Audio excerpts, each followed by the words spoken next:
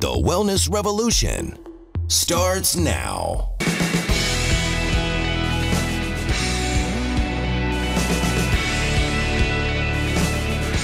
Hello, I'm Dr. Steve Hotze, and welcome to the program today. We have a remarkable guest on that I'm going to interview, and this is a dentist, and her name is Dr. Blanche Grube. Dr. Grube practices dentistry in Scranton, Pennsylvania, and she was a disciple and a fellow practitioner with a very famous dentist by the name of Dr. Hal Huggins.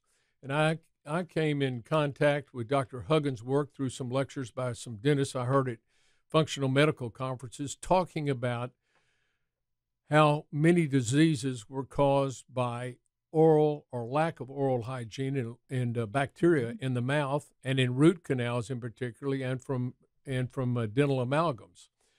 So I took a real interest in that because I have an interest in heart disease. And even though here at the Hotze Health and Wellness Center, our goal is to help you obtain and maintain health and wellness naturally. And, we use treatment of airborne and food allergies and yeast and hormone replenishment and replacement of vitamins and minerals and nutrients and exercise to help people get on a path of health and wellness. But I'm always concerned about our guests that have developing coronary artery disease with atherosclerosis. And when I became aware of this relationship between the heart disease and the calcification in the arteries and the narrowing of the arteries and heart attacks with the problems caused by the infections that are carried by root canals in the ligaments around the periodontal ligaments and with the dangers of the amalgam fillings, I decided to go deeper into that.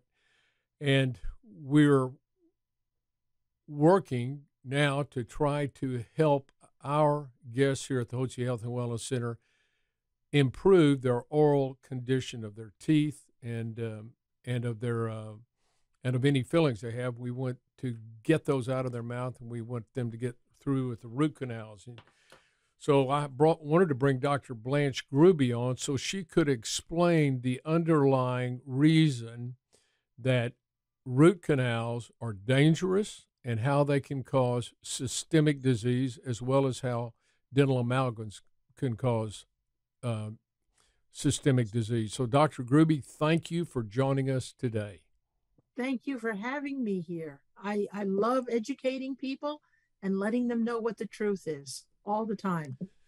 So let's talk this. Tell us the story about Hal Huggins and how he discovered the dangers and the serious infections that exist within tooth canals, which, by the way, most dentists deny, and they deny there's any problem with dental amalgams. As a matter of fact, I had a dentist who told me if he even talked about it, he was worried he'd lose his license. That is correct. Just crazy. That is correct. So anyway, tell us about dental hygiene, oral hygiene, and its effect on systemic health, particularly in relation to root canals and dental amalgams. Well, I have to get a little bit more historical and talk about somebody who came way before Dr. Hal Huggins, and that would be Dr. Weston Price. Because Dr. Price was the first one to take a root canal tooth from a patient of his who had just died of a heart attack. And before the patient was buried, he'd taken the tooth out that he had just done a complete root canal on. They had the funeral, and after the funeral, Weston Price took that tooth, ground up parts of it, and put it in the ear of a rabbit. And within 24 hours, the rabbit died of congestive heart failure. And he, being the true scientist that he was, he did it again. He took the tooth out, put it in the ear of another rabbit, and that rabbit died of a heart attack within 24 hours. And again, being the perfect scientist, he did it 200 times. And 200 rabbits died of a heart attack. And so he continued to study this. He was very interested because the patient who had had the heart attack was his 16-year-old son. I think he was either 16 or 19 years old. He was a young man. And he died of a heart attack after his father had done a root canal on him. So Weston Price continued studying, and what he discovered was that there were bacteria inside of a root canal tooth that could not be washed away, could not be antibiotic away, if you can use that expression, could not be sterilized, could not be maintained inside the body and be bacteria free. It was impossible to do. And when he began taking root canals out on other patients and putting them in the ears of rabbits, the rabbits would develop the disease that the patient had. So for instance, if the patient had severe rheumatoid arthritis, he'd take the root canal out, put it in the ear of the rabbit, and the rabbit would develop rheumatoid arthritis. All of his research was very carefully put in a crate and stored away. And probably, I don't know how many years later, let's see, 1930 and about 1970, about 40 years later, someone came up to the home of Dr. Hal Huggins and knocked on the door. Dr. Huggins answered the door and said, "May I help you?" And that person said, "Yes." I had been instructed to pass this research on to somebody who would carry it further. And I heard a lecture that you gave on nutrition, and I decided that you were that person. And he proceeded to dump really 2 large crates of research into Hal Huggins's home. Hal was busy at the time. He took that research and put it up in his attic, and that's where it stayed for many, many years until he met Dr. Olimpio Pinto in 1973. Dr. Olimpio Pinto was at a conference in Mexico with Dr. Huggins. They became friends. Dr. Olimpio Pinto opened up Hal's eyes to mercury and to root canals. That was the point at which Hal began to change and decided to research further the effects of mercury on the human body. Then he came back home and he realized, wait a minute, I have these 2 crates sitting up in my attic for who knows how many years. And when he opened up the crate and noticed that it was the actual work of Weston Price, I can't imagine what he was feeling at that moment. I just can't imagine what he was feeling at that moment. I met Dr. Huggins in 1992. I was taking a course, my very first course on mercury fillings. So we spent 3 days studying mercury and its effects on the whole body. On the 4th day, Dr. Huggins said, "Okay, your blood tests have all come back from Colorado Springs General Hospital. I'm going to show you your blood tests and show you how you guys are all sick." There were about 60 of us in the classroom. And he said, guys, because back then it was almost all men. I was the only woman in the class. And my blood chemistry went up on a huge overhead projector. And Hal looked at me and he said, "Is this your blood?" I said, "Yes, it is." He said, "Well, how long have you had cancer?" Excuse me? I had no idea I had cancer. I knew I'd been sick and I hadn't been feeling well for quite a few years. I said, how did you see that? And he said, "Well, they circled it in red." And I looked at the screen and I see, yes, there's a big red circle. I said, "Well, it says 1% metablastic cells." He said, "Well, you don't know much about leukemia, do you?" I said, "No, I don't." He said, "Well, he says you got 1% metablastic cells." I said, "Well, 1%'s a low number. Is that good or bad?" He said, "Well, 1% you're sick, 2% you're in the hospital, and 3% you're dead." And then the next question was what shocked me. He looked at me straight in the face and said, "Just how many root canals do you have in your head?" And I'm thinking, I just met this man. How can he possibly know I have root canals? And so I asked him that question. I said, "How do you know I have root canals?" He says, "Well, I haven't had too many patients in the last 40 years that had cancer and did not have a root canal." Now, listen carefully. That doesn't mean that everybody with a root canal has cancer, but almost everybody, I have to say almost, only because I haven't met that person yet, everybody with cancer has a root canal or a cavitation in their head. Interesting. It's a very interesting, there's a correlation there. Nobody wants to talk about it, but there is a correlation there. So I got honest and I said to him, well, I have 5 root canals. Good, good, good. So you're going to have them taken out, aren't you? Excuse me? No, no, no, no, no. I'm a dentist. I'm very proud of the fact that I'm a dentist. I have 32 teeth, and I plan on going to my grave with 32 teeth. And Hal Huggins looked me straight in the face and said, yep, that's exactly what you're doing, sooner rather than later. And I sat there dumbfounded, and I couldn't figure out if I had just been educated or insulted. I was like, what's going on here? And it took me a few months. About 4 or 5 months later, I finally went into the Huggins clinic. I had 18 mercury fillings removed. Holy mackerel, I had a mouthful. I had 18 mercury fillings removed. I had 5 root canal teeth removed. My brain fog, which I didn't know I had, disappeared overnight. And I didn't know I had it until it disappeared. Once it disappeared, I went, wow, is this what it means to think clearly? This is incredible. This is absolutely incredible. I was so excited. I went to the clinic the next day and I said, Dr. Huggins, I am so excited. I got to tell you, I can read now a whole paragraph without going back to the beginning. My brain is so clear. I'm just feeling wonderful. I'm so excited. I'm going to spend the last 2 months of my life reading. And he looked at me and said, Blanche, that's kind of silly. I said, well, I don't know if the leukemia is going to go away or not. He said, well, I do. He said, the leukemia is going to go away and you're going to be just fine. And it took 21 times longer. The leukemia disappeared in 3 weeks, 21 days later. You've got to be kidding. No. And so I decided at that point that I needed to continue studying root canals and their effect on the body. I connected with a Dr. Boyd Haley. I don't know if you know him. He's one of the leading chemists in the United States. He was Before the chairman you do of the... that, let me ask you a question. Had you seen a conventional physician or an oncologist when you developed your leukemia? No. But you just had your blood work redone and it was in no more metablastic? There was no need. When I left the clinic, I had no cancer. My blood chemistry came back perfect. Isn't that something?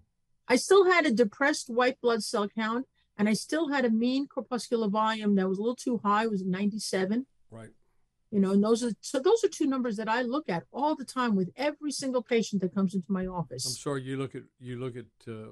I look at white blood cell count because everybody knows that white blood cell count goes up when you get an infection. Right. What they don't know is that your body can't maintain a high white blood cell count. And so when you have a chronic infection like a root canal or cavitation, mostly root canals, your white blood cell count is high when the root canal was completed, and then it proceeds to drop. And so it goes below 5.0. And then before you know it, you're below 4.0. And now you're really in the dangerous zone of 3.2, 3.3. So you couple that, a very low white blood cell count, you couple that with a high mean corpuscular volume, which means that your body is putting out immature cells. Now, why would the body put out immature cells? You know, doesn't the body want all the cells to go through spleen university, get their education? In medicine, we call that differentiation. The cells get smarter, they differentiate, and they shrink down to the perfect size that they're supposed to be. But when you have a chronic infection like a root canal or several root canals, the body just continually puts out more and more white blood cells, and those white blood cells are destroyed in a very short period of time. Eventually, what happens is the body then says, you know what? We're going to have to put out immature cells that we don't have time for them to graduate from spleen university. Out they go. They may be just juniors or sophomores. They look good. They have no idea what they're doing, but we've got to put them out there. And those are the 2 numbers that I think are the most important of everything in a blood chemistry, is your white blood cell count and your mean corpuscular volume. You're putting out less cells and you're putting out immature cells. You're at the losing end of this battle. Fascinating. Needless to say, 28 years later, my white blood cell count is perfect, 5.5, and my mucopuscular volume is 84. Yahoo! Well, congratulations to you on that. Thank you. So you were talking about I had 5 teeth taken out. There you bet. Go. And 5. So you were talking about Dr. Haley? Yes, Dr. Boyd Haley. I met Dr. Boyd Haley at a lecture, and he was talking about enzyme degradation in the body. In other words, what kind of toxins and poisons are out there that destroy the enzymes that are so important for our very life functions? You know, within the Krebs cycle, we have so many important enzymes like creatine kinase, and you know, there's a whole bunch of these enzymes that are really important. And so he was talking about enzyme degradation, and my brain was thinking root canals, root canals, root canals. And so after the lecture, I went up to him and I said, Dr. Haley, if I was to send you a root canal tooth that I extracted from a patient, do you think you could look at it and see if it was something that would destroy enzymes? He's, yeah, sure, go ahead, send me a tooth. So I went ahead and I sent him 38 teeth. He called me back 2 weeks later and says, Blanche? I said, yeah, hi, Dr. Haley, what's up? You need to get out of Scranton. I said, what, excuse me? You need to get out of Scranton. There's something in Scranton that is incredibly toxic, because all 38 teeth were toxic. I said, really? He said, yes, as a matter of fact, we had to dilute the solution that we put the root canal teeth in because it was so toxic, we couldn't get it to work in our machine. So we diluted it, and then we had to dilute it again, and we had to dilute them 3 times. So that means they put the tooth in sterile distilled water, and then took what they call an aliquot, which means a couple of cc of that. And then they diluted that cc in another large amount of sterile diluted water. And then they took 1/10 of that and diluted it a 3rd time before they could even put it through the machine. And once they did, they saw that the toxins that came out of that root canal destroyed all 5 of the most important enzymes needed for our day-to-day functioning. So very interesting. So I said to him, Dr. Haley, I would like to know, are all root canal teeth toxic? Or is it just my root canal teeth that were toxic? You know, I tended to believe, well, maybe it was just my teeth. Maybe there's some root canal teeth out there that are good. And so Dr. Haley agreed with me that there would be some sort of way for us to test it ahead of time. Because I don't want to take out a tooth unnecessarily, God forbid. I want to be able to test a tooth ahead of time, see if it's toxic. And if it's toxic, then convince the patient that they really should have it extracted. Right. So Dr. Haley developed something called the Topaz 2 test. Please don't ask me what Topaz stands for. I know it's a mnemonic. And we proceeded to tell dentists all over the United States and all over the world to send us samples of the fluid. This is called the crevicular fluid because it's in the crevice. This is the fluid that comes out between a root canal tooth and the gums.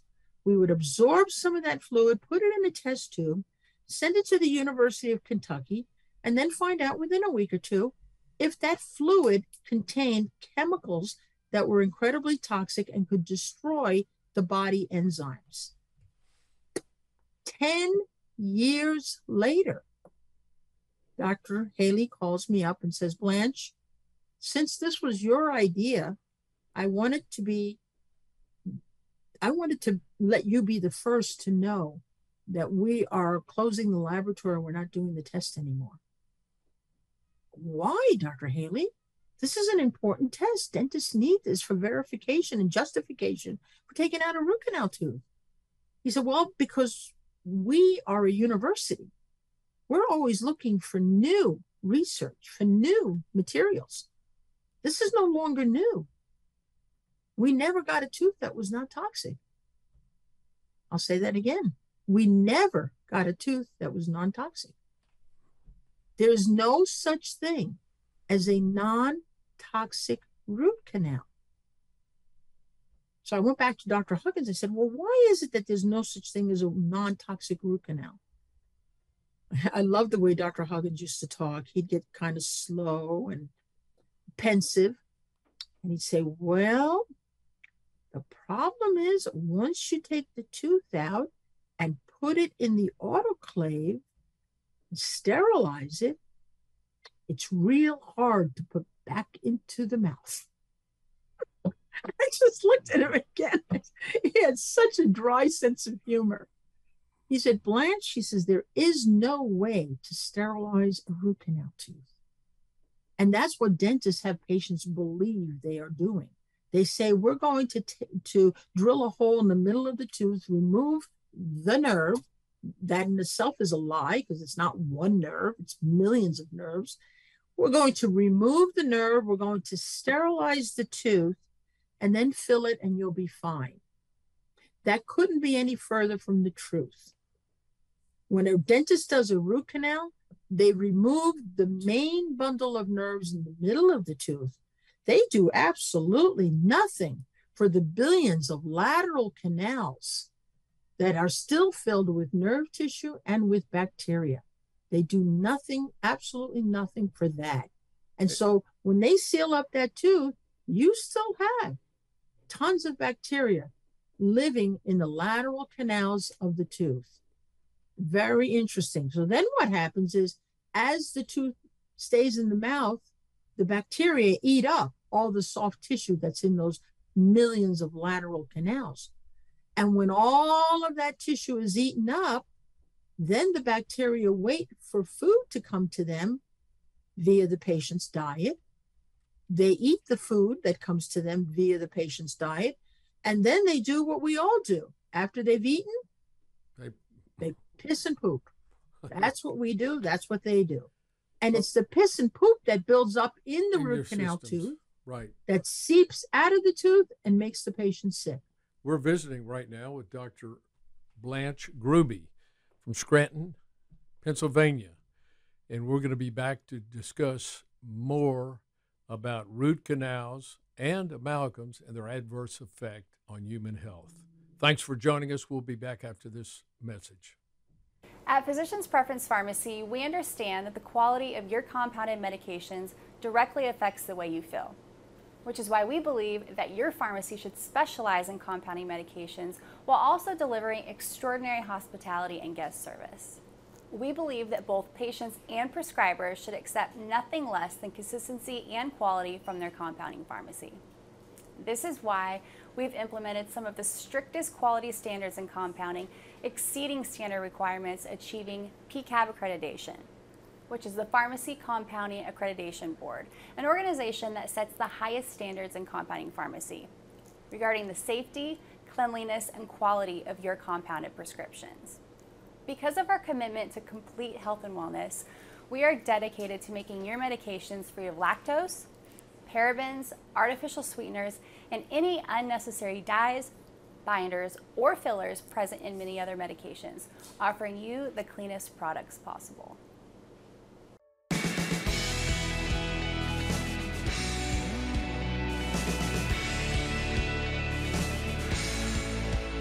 Information provided on this program is neither intended nor implied to be a substitute for professional medical advice and is not intended to replace the services of a physician, nor does it constitute a doctor-patient relationship. You should not use information from this radio program to diagnose or treat a health problem or disease without consulting with a qualified healthcare provider. If you have or suspect you have an urgent medical problem, promptly contact a professional healthcare provider or call 911.